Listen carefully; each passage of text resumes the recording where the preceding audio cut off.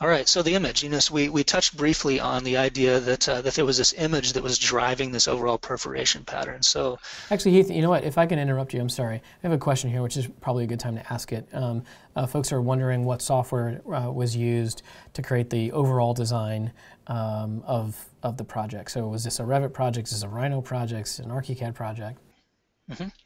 So we began the initial conceptual massing and modeling within Rhino and Grasshopper, and so we tried to set out from the very beginning a way that we could easily share scripts, Grasshopper scripts, between the structural engineer and the design team. Mm-hmm. And we've kind of learned as we've done some of these NFL stadiums over the past few years that having a good computational strategy up front could really help in I think of efficiency not so much as like how quickly we're arriving at a solution, but more about how many different solutions can we explore and how well can we arrive at the right one. So we tried to set up a computational strategy that began with Rhino and Grasshopper.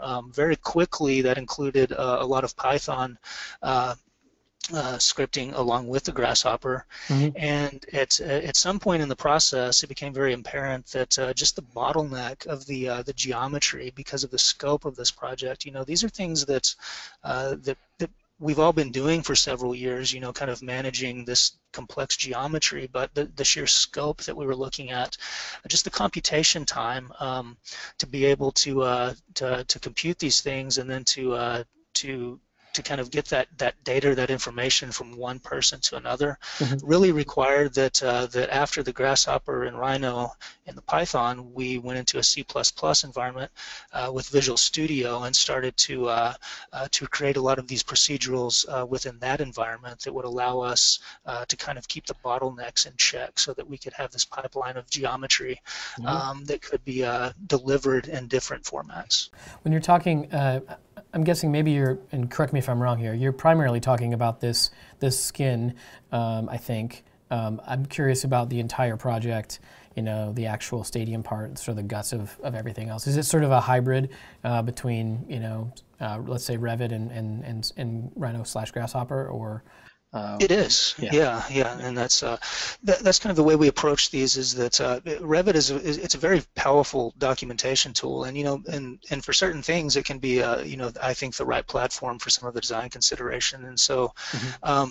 A lot of the bowl design work that we're doing for the seating bowl, that's kind of within the Revit platform, Mm-hmm. and then Revit becomes kind of a container for all of the information, so that we can understand between different parts of this really, really large team that includes not only people at HKS, but other consultants as well. Mm-hmm. It becomes kind of a repository or container for the geometry at large for the different parts and pieces. So what we might be working on within Visual Studio or within Rhino and Grasshopper will at any given time be represented in some way within this Revit model that kind of houses all of the info. Okay, cool. So I just wanted to take a minute to sort of talk that through a little bit. So back to the image. Yeah. So going back to the image. So early on, the design team had this idea that this microscopic image abstracted really could create this kind of beautiful visual of a perforation pattern over this entire skin system. And so as you can imagine, early in conceptual design, it was relatively easy to kind of map this image, at different scales and create renderings that could convey the idea, right? What became a little more challenging is that when we really we had some agreement and alignment on the idea from the client and the project team, and then we needed to really start to study it.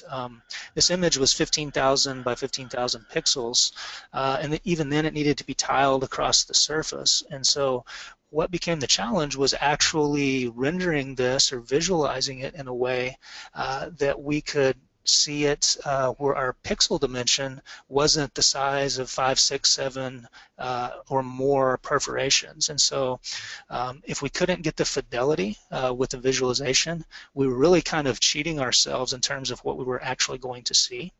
And so the challenge then with the image was how can we process this image in a way that allows us to create the visual that we're looking at in a manner that's consistent with physics and the way light's actually working and not a rendering trick, right? So what we started to look at was different dot densities as we're just manipulating the image itself here. And so we're kind of taking this image and we're looking at kind of different abstraction levels. And so obviously the more dot density we have, the closer to the original image it gets.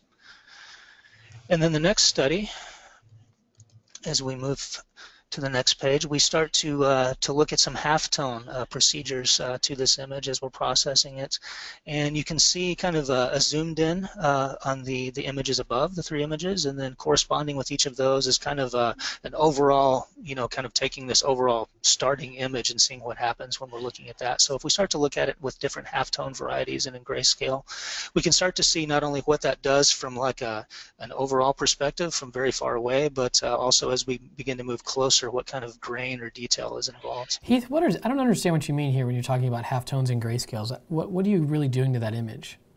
So these are essentially, if we were to open up Photoshop and then start to use some of the filters and start to manipulate that, this is essentially what this is. We're using Photoshop and using that to manipulate the image so that we can just see what different varieties of abstraction we can achieve with it. And so you might imagine you could take a picture of yourself, with your face, and you could put it in. And by doing enough of these kind of color dodging, grayscales, halftones, and these different effects, we can start to create something that might still be recognizable as your face at some level, but as you zoomed in or out, it could start to become really abstract and more visually interesting. Okay, I gotcha. Okay.